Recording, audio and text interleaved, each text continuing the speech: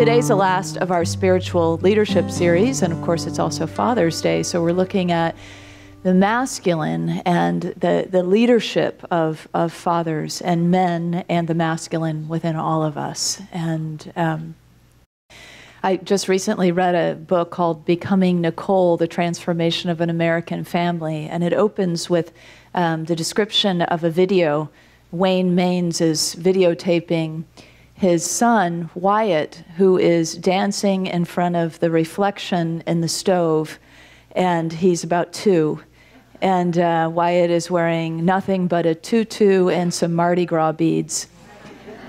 And he's just moving and grooving, and and then Wayne starts interacting with him and says, "Turn around, wave to Dad."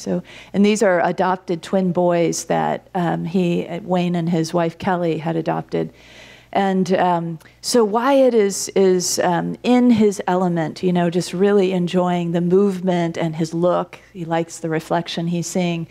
And then Wayne, his father, says, now, Wyatt, flex your muscles. Show me your muscles. And you see how his little face drops from the joy to confusion. And his dad persists, flex your muscle like this, do this, And the boy is now kind of divided between the joy of the dance and the pleasing of the father. And so eventually he kind of does a little, and that's about as much as Dad's going to get, and the disappointed dad turns the video camera off. Yeah. And so the ways in which we have defined what does it mean to be masculine in our world have had tragic consequences. That a man or a boy is taught that he is strong in body, but weak in his emotions.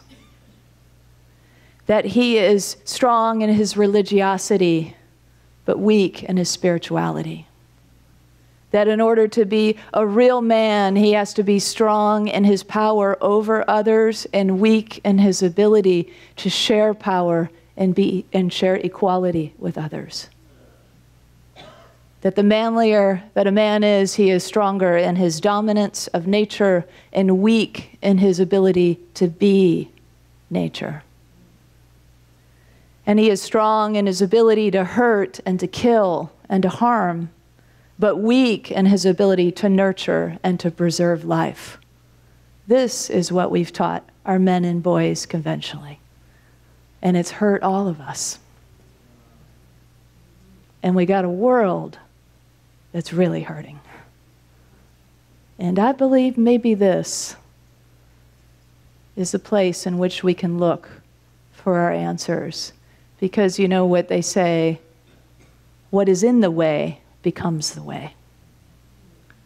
And as spiritual beings, we have to look at what is in the way in order to walk the way of truth and wholeness and possibility and healing and oneness that we know in our hearts to be true. We've upheld these false ideas of masculinity, not just at the expense of boys and men, but of girls and women and all the gender expressions on the planet. We've done it at the expense of our own planet. We've done it at the expense of our Mother Earth, of our home. And it's because we've defined masculinity as something that is inherently rejecting the feminine. So everything is described in a way in which it pushes away what is feminine, when exactly what we need is more the sculptural depiction that I've seen before of St. Francis holding his arms around St. Clare, who he saw as his equal. St. Clare, who was a head of her own, the Poor Clares, her own nunnery, I guess you could say, convent, and Saint Francis, of course, the founder of the Franciscan order, but he saw Saint Clare as his equal, as his friend, and he held that space like a shelter of the sacred masculine around the divine feminine. That's exactly the image. That's exactly the image that I see when I see a new world being born. that within ourselves, that our sacred masculine can be that the strong arms, the strong foundation, the place in which we can hold the midwifing, the birth of the divine feminine back into the world, and that these two can be one once again, united in the oneness, and really all that ails us can be healed and harmony can be restored.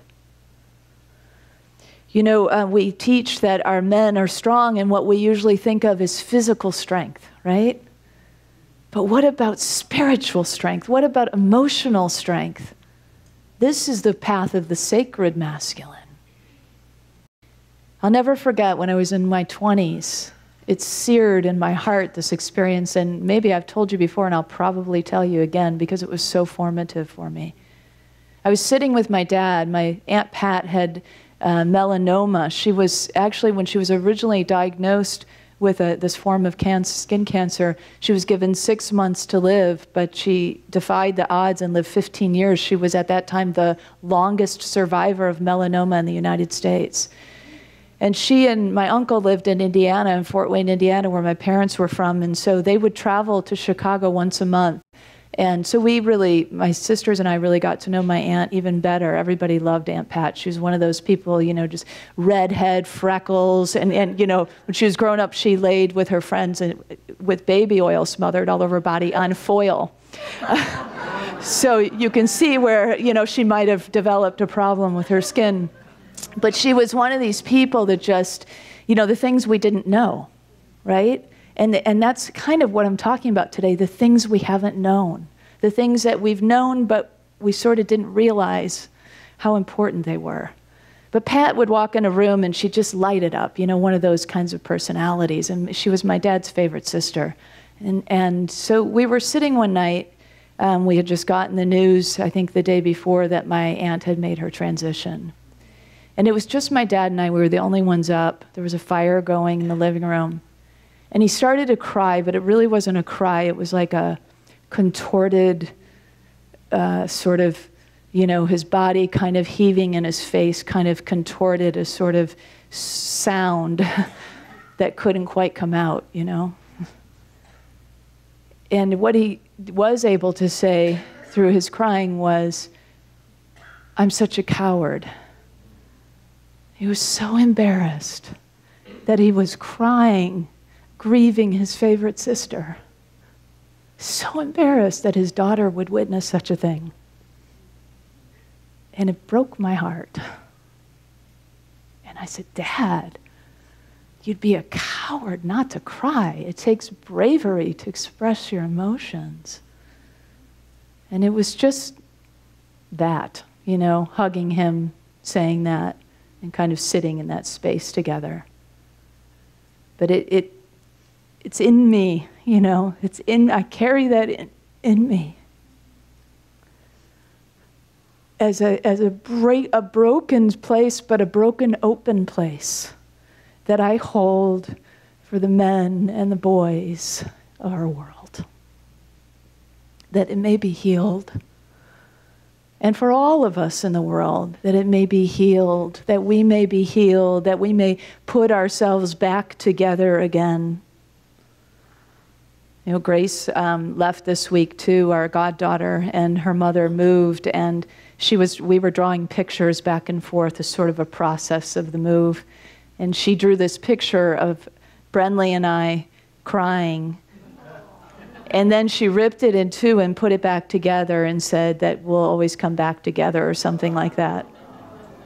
I know, right? The brilliance of children, you know. And that's the path. That's the path right there. It's like allowing the space to be who we are, and knowing that even when it feels broken, it's a broken, open kind of thing. And when we come back together, somehow we're, even through the tape and the glue, we're like stronger, right? Because it's the brilliance of seeing what needs to be healed that fires us up, that gives us passion and that gives us compassion. The two, again, sort of that masculine, feminine dancing together, the compassion and the passion, the action and the receptivity and the beingness, All of these traits that are part of one whole.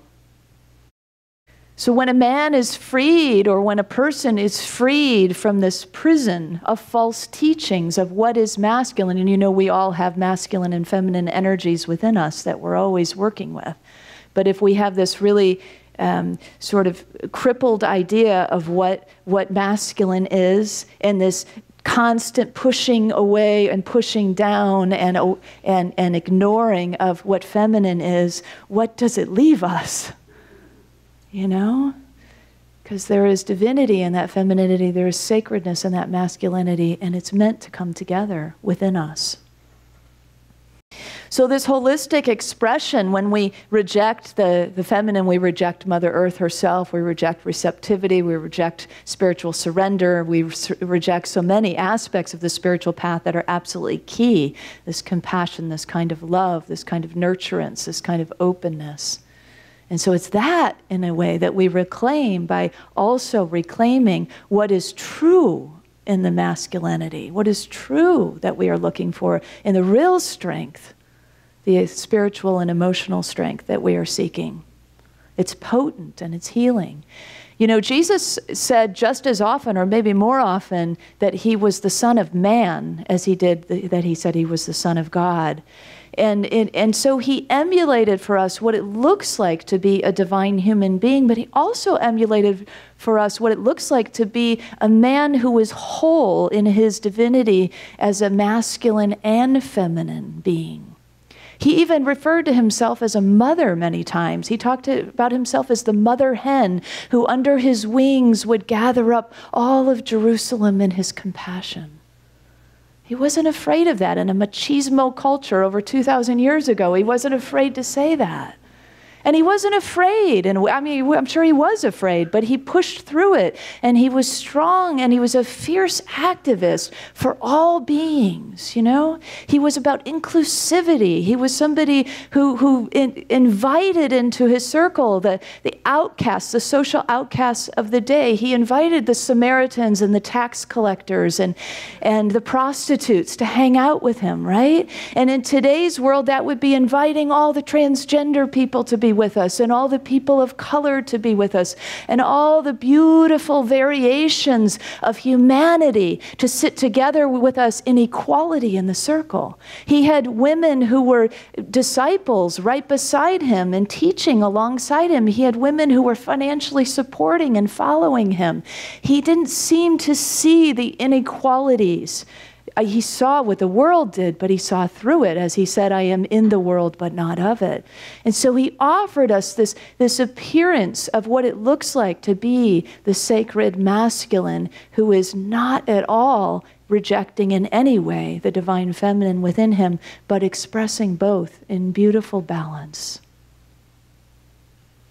And we have many examples of that. You know, when Jesus, when his good friend Lazarus was dying, and he knew that he was going to resurrect Lazarus from the dead, but he still, in the shortest sentence of the Bible, it says, Jesus wept.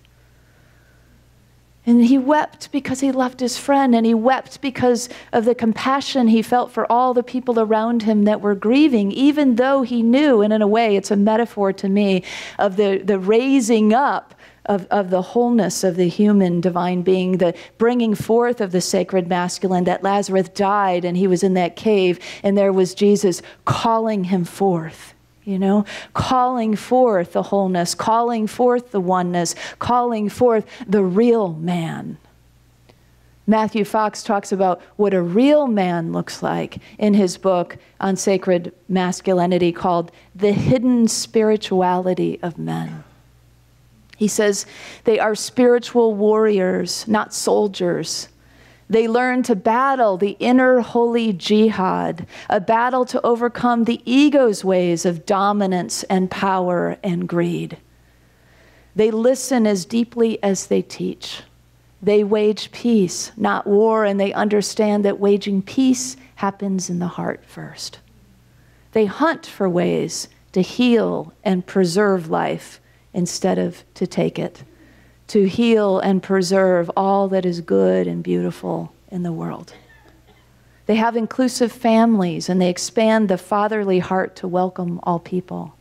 They experience and express their emotions. They channel their aggressions in ways that do not harm themselves or others. He gives the example of the martial arts. They respect women and partner and serve beside them as equals. And I've actually changed some of these words myself, so I should say it's adapted from Matthew Fox. And he says, this is his, they refire rather than retire when they become elders. And he describes the refiring as the teaching of the young people, as the mentorship of the next generation. You know how much that is needed? You know how many boys need their attention drawn away from violent video games and constant accessibility to porn that is teaching them about sexuality? You know how many boys need a mentor? A lot. With 7 billion people, half of them. We've got work to do, right? Yeah. So that's one of the great ways that we can offer ourselves to the world, to stand up, to be a voice for regulation in these industries that hurt us, but also to be a mentor, to be an example, to be that whole man or that whole woman in our processes of sharing with the next generation and offering what we can about what we've learned about the spiritual path. We need spiritual men like the ones in this room. Amen? And more of you. To spread the message, to be the message, to emulate that message. And for women not to succumb to the conventional wisdom that is not wisdom at all. And to instead reach for the spiritual, the knowing, and be strong in standing in that truth, integrity of that truth, that spiritual leadership. That's spiritual citizenship. That's being who we've been called to be. So my father had a massive heart attack when he was 43, and he survived it. His doctor suggested that he stop eating beef and change some of his ways.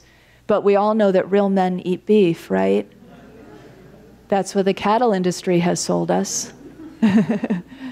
And to the detriment of their hearts and to the detriment of our planet, that continues to be a sort of idea that if you're going to be a real man, then you're a man who eats beef.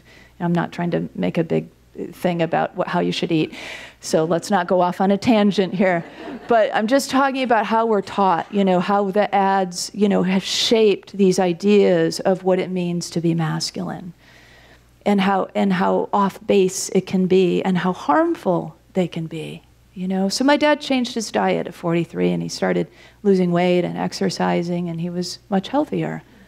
But this emotional prism that he lived in, this idea of that, to be a courageous man meant he could never show emotion. I think in a way maybe it killed him, honestly.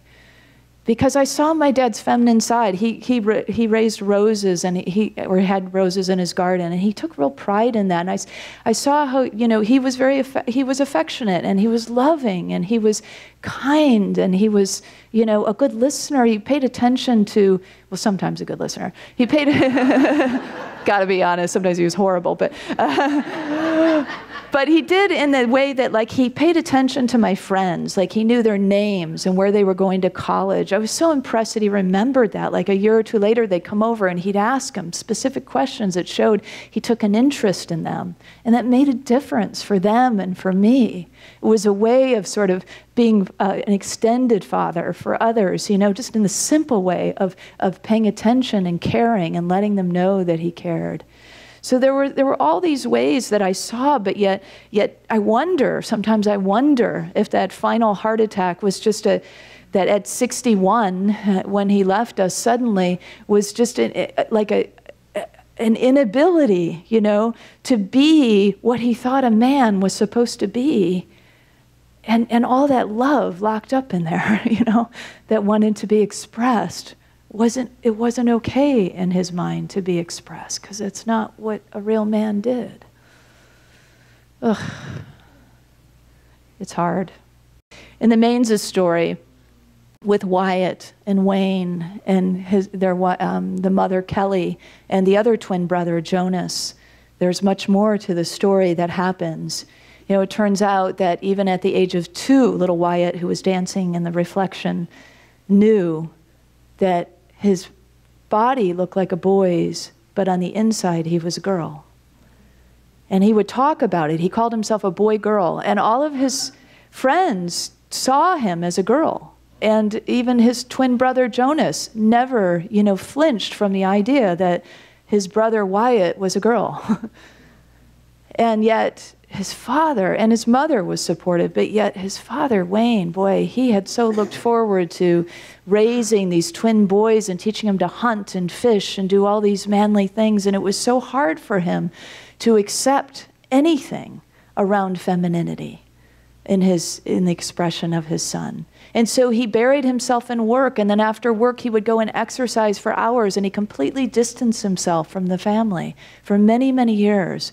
But there was a time when shift happened in the family, when Wyatt began to be bullied, and when the inequality and the injustices of who Wyatt was began to really show up, and Wayne came around. Anybody can transform, And Wayne really transformed into an advocate and an ally and somebody who stood beside his son who became his daughter, Nicole. And when she changed her name and really stepped into the truth of who she was, he couldn't help but accept and love and come to appreciate the fact that he had this amazing daughter. And he would stand beside her and not only advocate for her and for her rights, but he became the face of the parent who had changed, who rejected the feminine, essentially, by rejecting his daughter, and learned to accept the feminine. So the story wasn't so much, it was about the transformation, of course, of a girl trapped in a boy's body, freeing herself to become the truth of who she was. But just as much, it was a story of a man who had rejected the divine feminine in every way, and as he accepted his own daughter's transition, accepted that aspect of himself. I don't know if he would say all that, but I can see it in the story where he stood side by side and he told the story of what it was like to be Wyatt's father, and now Nicole's father.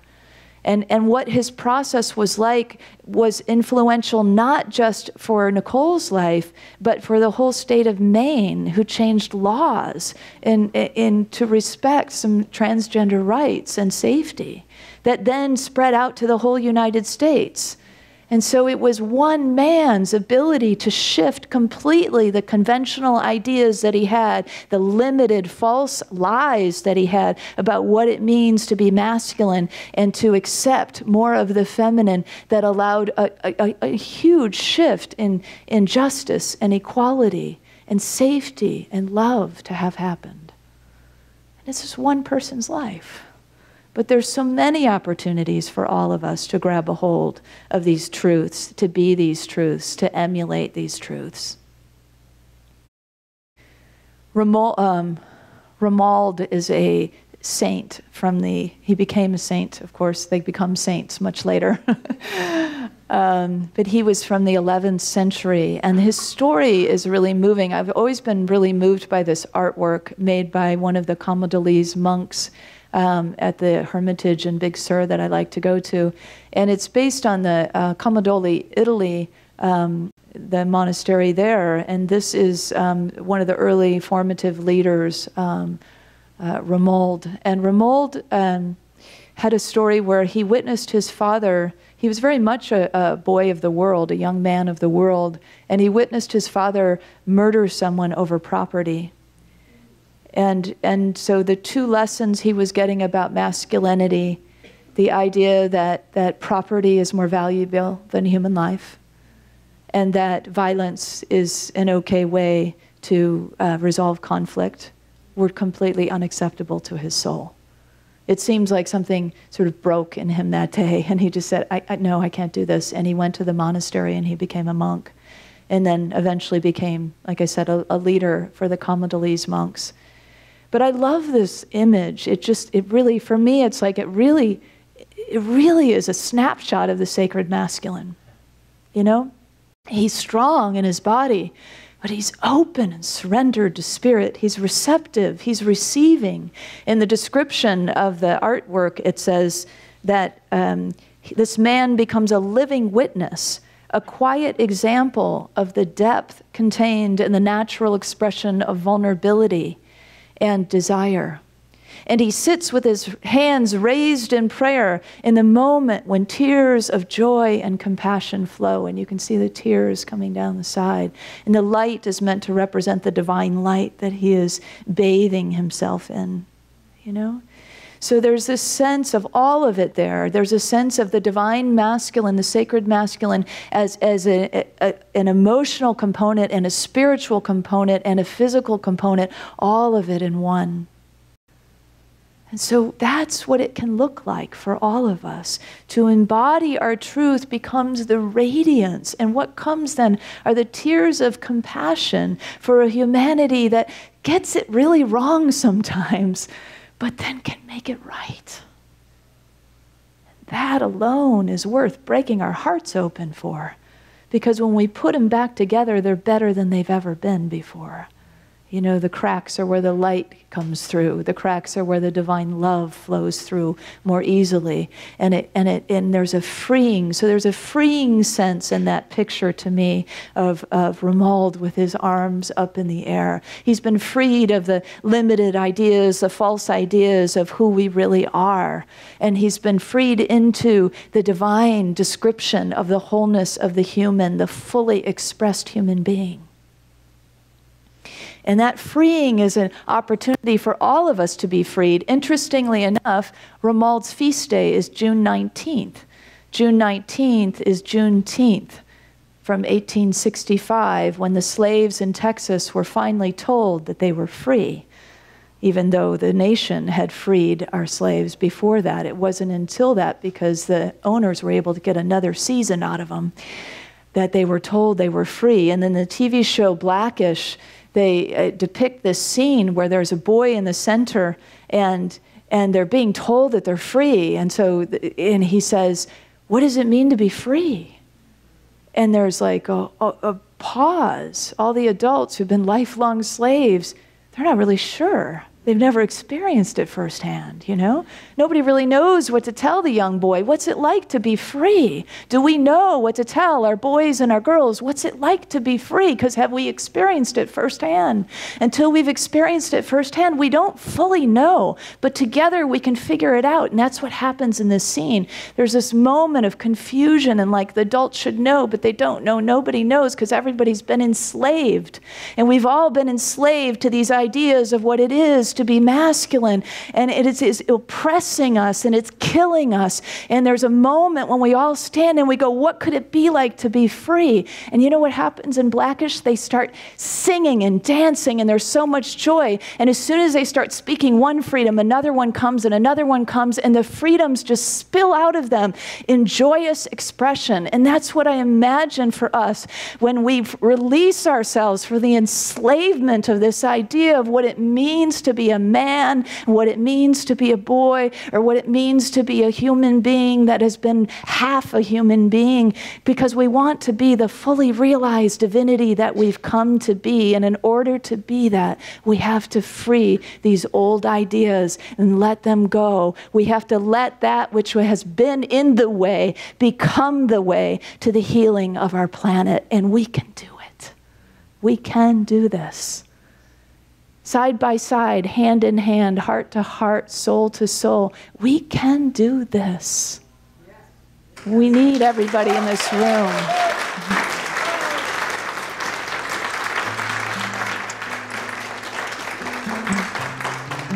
The time has come, yes?